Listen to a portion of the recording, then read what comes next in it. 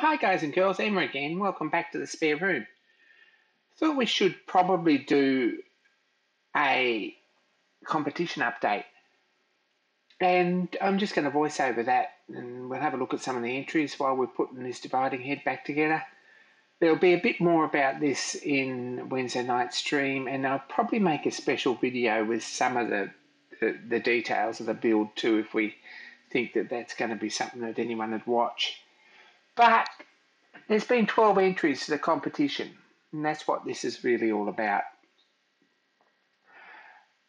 First one was from Rustanox. We're going to go through the lot of them.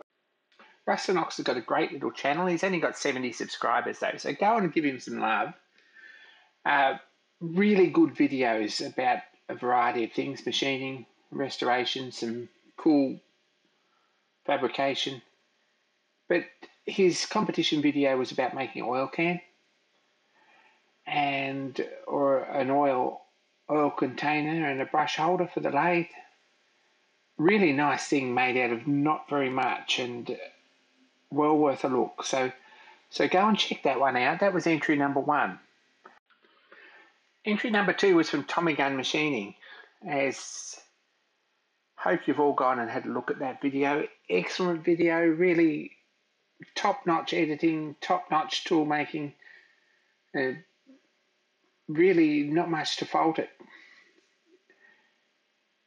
TOMMYGUN's a great channel. He's based in Tasmania.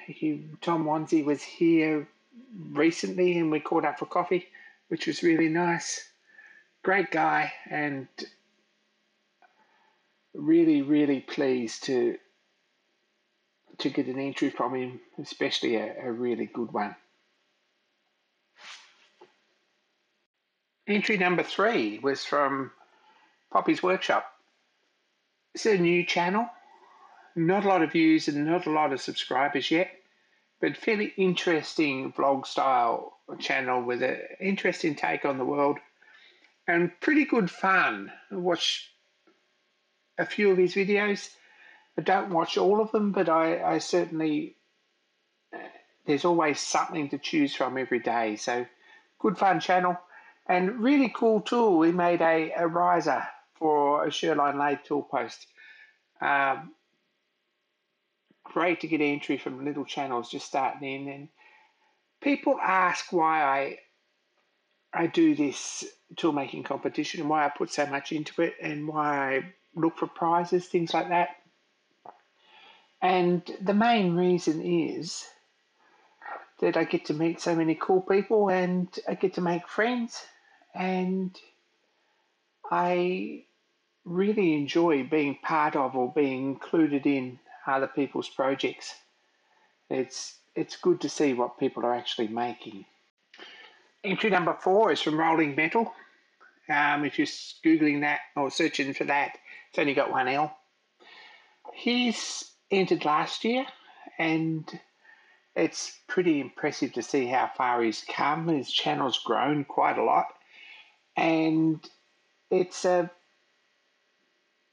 very good video on making a part for a video tripod. We've all seen them. You buy a tripod in a thrift store or a flea market and it hasn't got the plate off the top. Well, ROLINGMETAL's gone in and he's made the parts and done it with very basic equipment, and it's a good video, so go and check that one out. Entry number 5 is from JB from Oz. No stranger here. In fact, he made these dividing plates here that I'm about to fit on the dividing head. Big thanks, JB, and thanks for your entry. It's a really good video. I'm making a 3D printer. Black science, really. Not something that I profess to know very much about, and certainly it's above my pay grade, but very cool video on how to make a 3D printer and what to watch out for, and some really good ideas about how to sort mine out. So thanks, JB. Good video. Go and check out his channel. Some of his previous entries have been very good. And like everyone who's entered and everyone who watches my channel, it's a pleasure to call you my friends and really appreciate the effort that you've put into making this happen again this year. Entry number 6 is from CAMATBATTLER. He made some KANT twist clamps, that style of clamp. They're over-engineered and they're a pretty good project, and he's done a really nice job of them. Go and check him out. Go and have a look. It's an excellent video, and he's certainly done a nice job of the tools that he's made. And in total CAMATBATTLER style, they're completely over-engineered, and the quality is second to none. Number 7 was from John CREASEY. They're making a tiny little metric button die from a block of tool steel. Really excellent video from John, and thanks, John, for entering. It's always good to see videos from you, and you're always got a slice of humour, and there's always some pretty cool things to see and some fun Easter eggs to find too. So go and check out John's videos, have a look at all of them, have a look at his chess set. He's notoriously famous for that. But if you're not subscribed, you should be. And it's the same with any of these channels. Go and have a look. Entry number 8 is from CHIRPY'S Tinkerings. Anyone who watches the live stream or anyone who watches this channel should know who CHIRPY is. Does some foundry work and some machining and some blacksmith work. His entry is a blacksmithing challenge that he set himself. I'm not going to give you too many more clues than that. You should go and watch the video. But it's about making a pretty useful traditional antique style tool from basically a railroad spike. So go and have a look at that as a forging video, but CHIRPY stuff's always worth a look. Number 9, entry number 9 is from Max Grant, the Swan Valley Machine Shop in Western Australia. His Project X has been an online running series for quite some time. The videos go into quite some detail, and they're well worth a look. He's a great operator, and he makes some pretty cool tools. His attention to detail's strong, and what he's come up with is probably, from what I've seen, a fairly original idea. But he's called it Project X, and there's a big reveal at the end. Go and check out his competition video. It's well worth a look. It's a good video. I really enjoyed that. Number 10 is from Peter at PGS. Peter's made himself a gingery milling machine and done a nice job of it, and it's been interesting to watch it all the way through, and he's made some really good videos about it.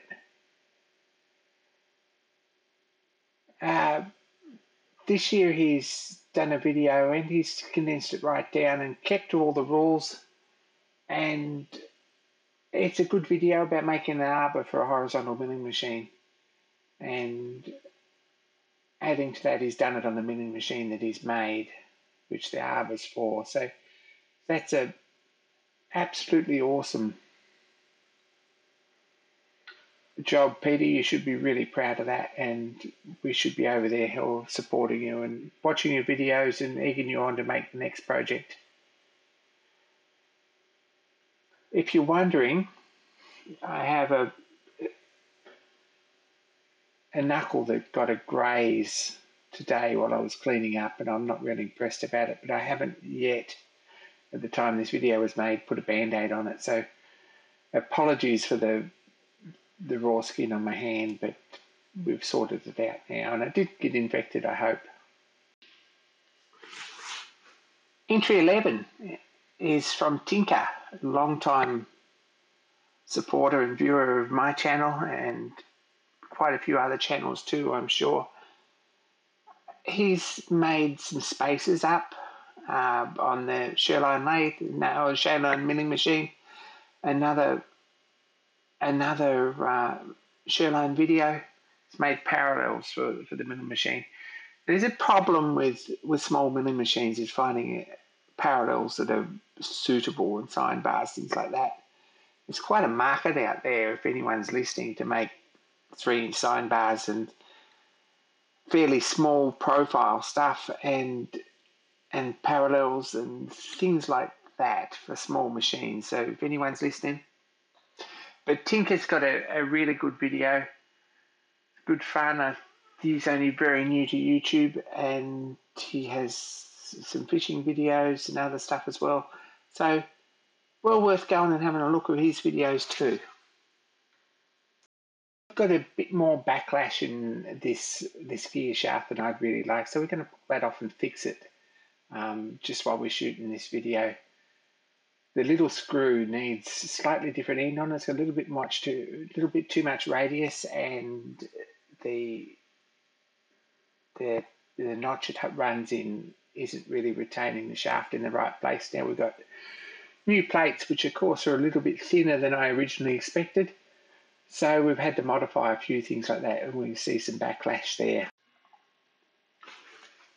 Entry number 12 is from Craig Marshall, also another Australian creator, small channel.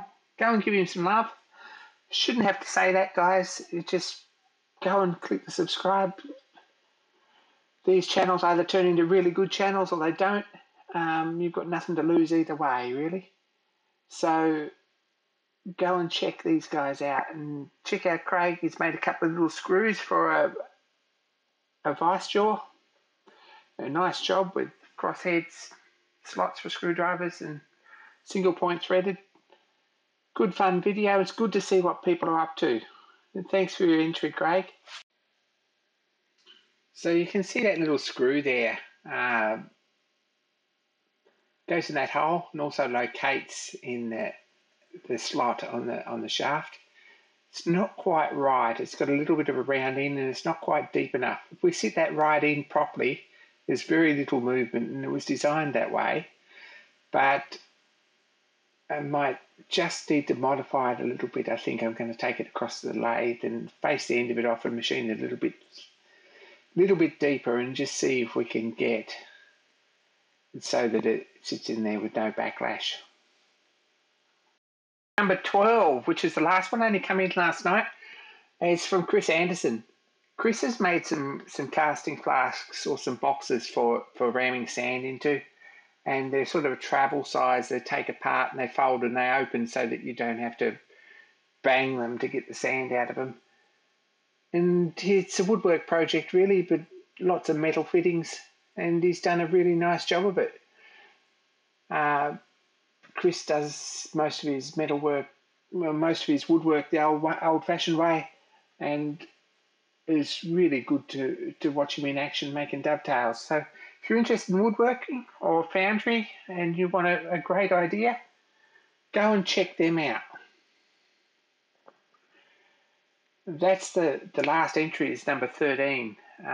That's our last entry, I think, this week. Hopefully there's some more this week.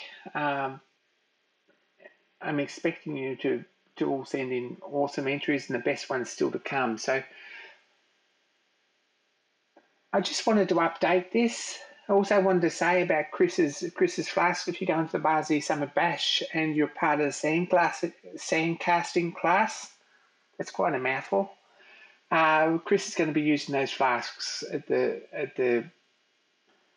BLACKSMITHING Summer Bash, so you'll see those there. But go and check him out. Check everyone out. I can't say that enough. And I can't say thanks enough for people who've entered. Reminder about the prizes is a GoPro and a optical comparator loop and a set of precision ground flat stones, which are pretty special. I've got some thank you gifts for the creators that have stepped up with some prizes, and I'm excited to share them with you, but it won't be until after the bash.